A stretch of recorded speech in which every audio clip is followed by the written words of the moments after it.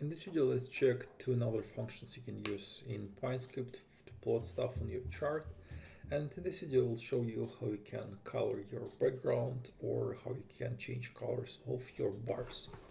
So let's look at the following script. So here I have just some indicators here from like moving average calculated.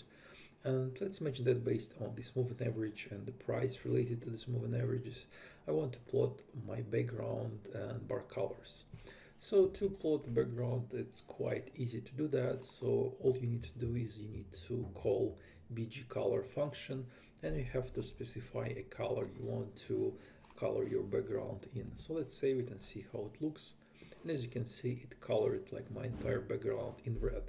Of course, it doesn't make much sense.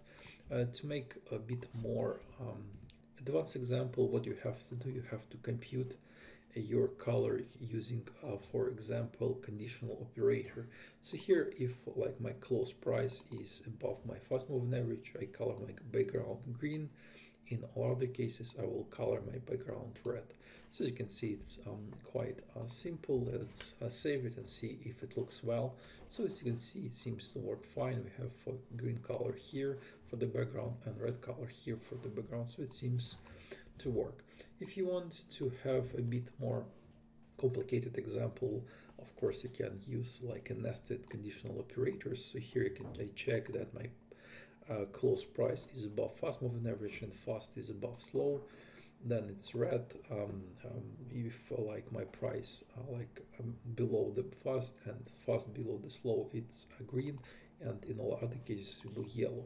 So as you can see, it seems to work. It should be fine as well. So here you can see it seems to work fine. Now we have like three colors and so on. You can create a bit more complicated example with that if you want to.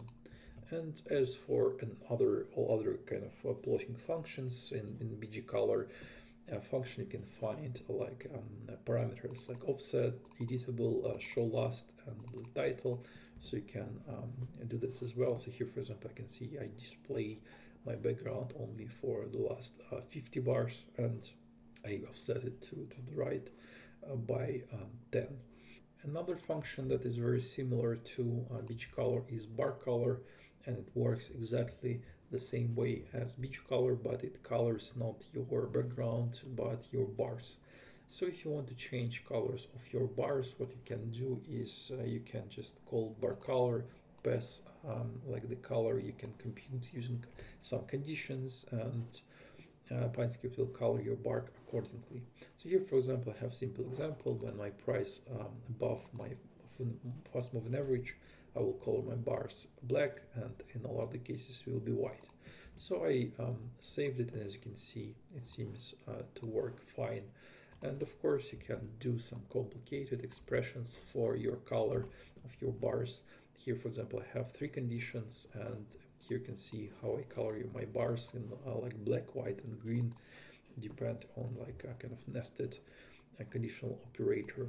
And the same as for bgcolor, you can find other pretty useful parameters like offset, editable, show last, and title, just if you want to do something like that as for other like plotting functions.